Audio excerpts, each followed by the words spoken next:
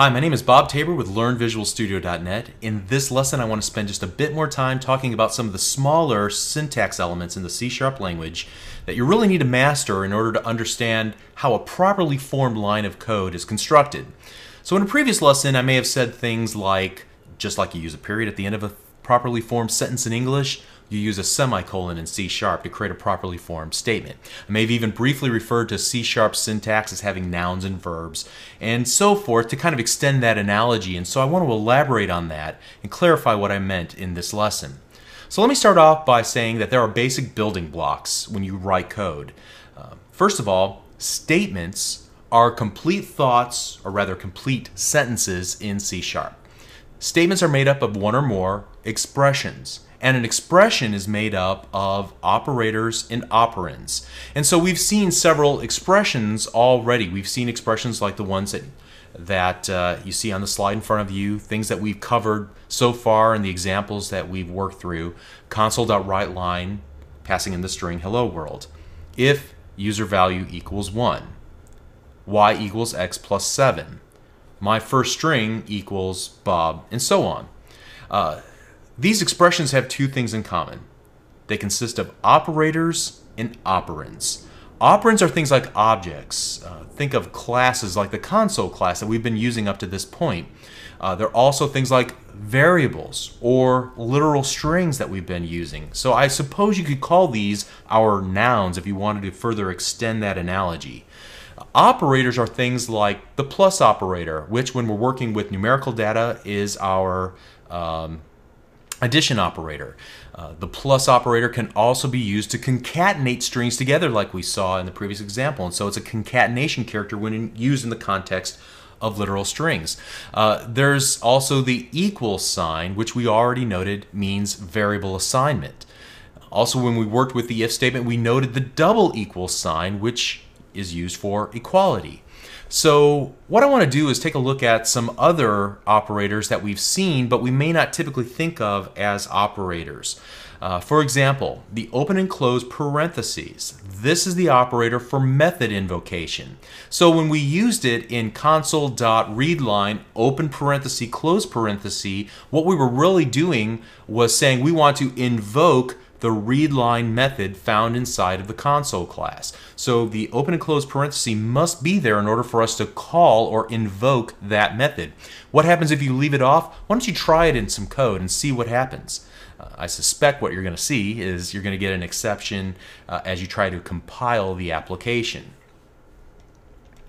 Another operator that we've been using up to this point is the dot member, which is member access. So again, using the console object, we accessed its members, in other words, the methods that belong to it, using the dot operator. And we'll be using that a lot whenever we write code. And I'll have a lot more to say about classes and objects later in these lessons, but the key idea now is that dot, just like parentheses, just like the plus sign, just like the equal sign, all of those are operators.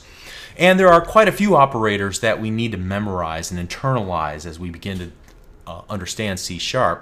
Now there are many. I'm going to give you a subset to focus on. You may want to take some notes and even make a cheat sheet for yourself so you can remember these as you're trying to build some of your initial applications.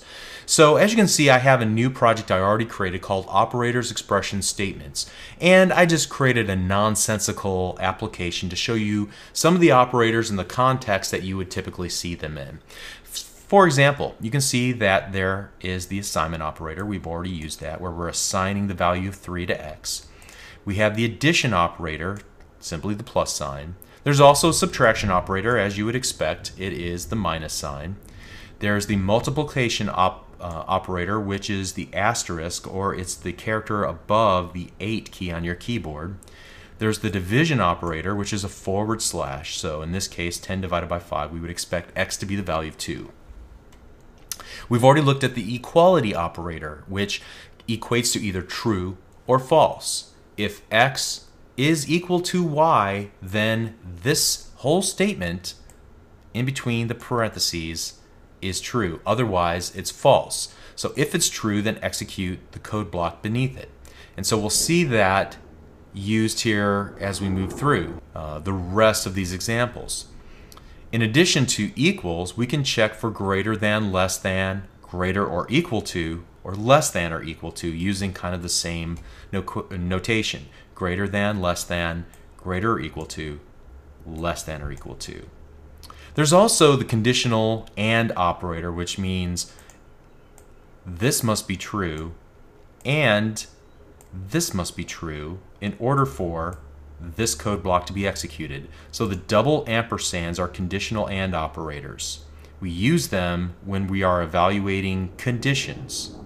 Likewise, we have the conditional or operator, which means either this must be true or that must be true in order for this block of code to be executed. We've already looked at that conditional operator previously when we saw that we can set message equal to either car or boat based on this evaluation. So if x is equal to 1, then that's true. Assign message this string value. Otherwise, assign the string value to the second value, boat. And it's just a matter of memorization on using this syntax for the initial evaluation, then either true or false. And although I've demonstrated this only with strings, you can use it with any data type. And then finally, as I've already noted earlier, we have both member access and method invocation.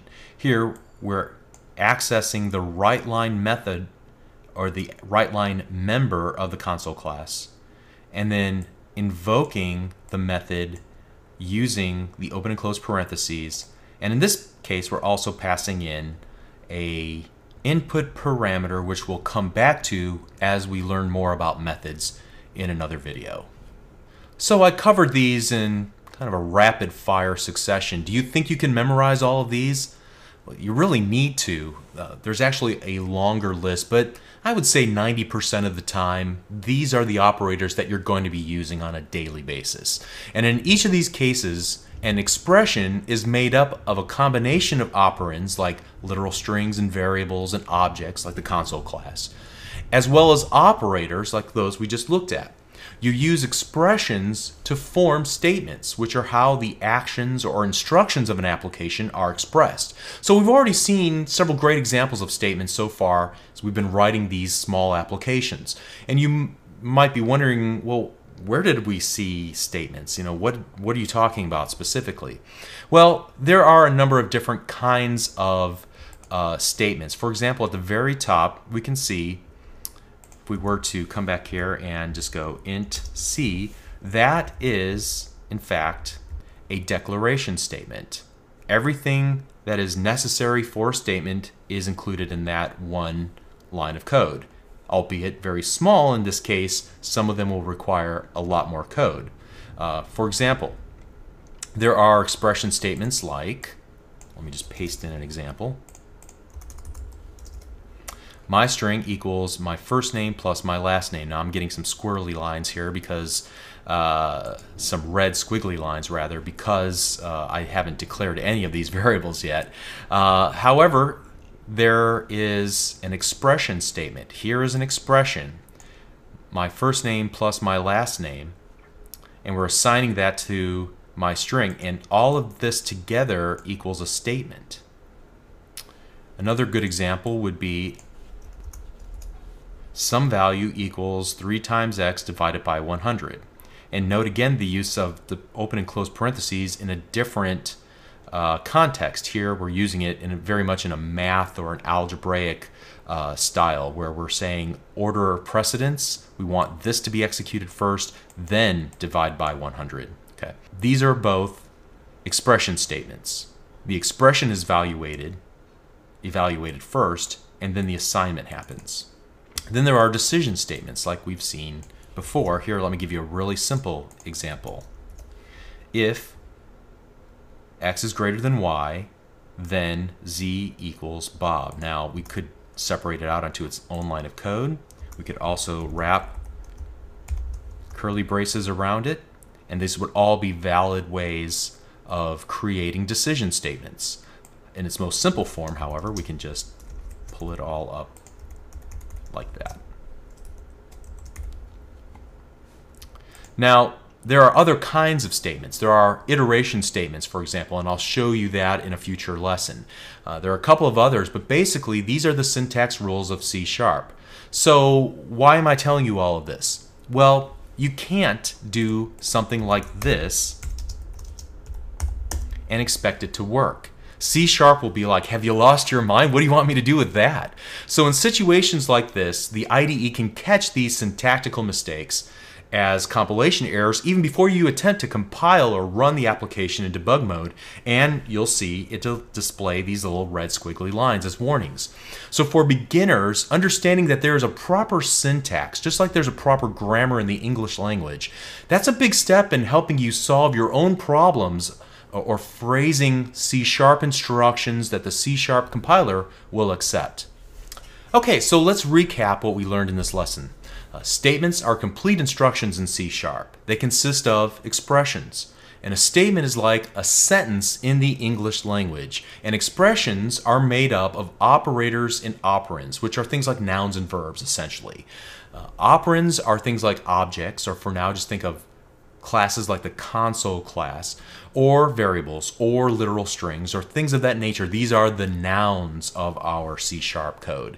Operators are like verbs. They act on the operands. So we spend a lot of time looking at a laundry list of different operators, and we've been using operators for all sorts of purposes up to now, even if we didn't realize or identify them quite that way as we've been moving through. And so you must memorize a list of operators. You can make a cheat sheet for yourself, or you can just try to power through and think what's logical in this situation. I need to add two things together. I'm going to use a plus sign. I need to evaluate greater than or equal to. I wonder if that'll work. Yeah, it does. Great. So sometimes they're intuitive. Sometimes you need to memorize a slightly longer list. Operands like variables and classes and strings are a little bit easier to memorize because you really create those yourself. You just have to memorize the operators because they're the way that you do something meaningful with your operands that you define and you create. Okay, so I just really wanted to make those distinctions and help you get a firmer grasp of the language. We'll continue on and learn a few more neat things in the next videos. We'll see you then. Thank you.